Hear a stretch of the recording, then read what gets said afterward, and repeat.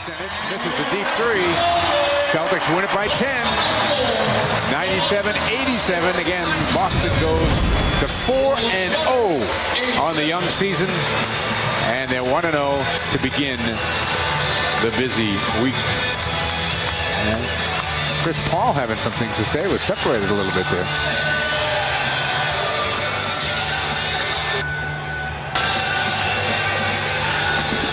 Let's check in with Greg.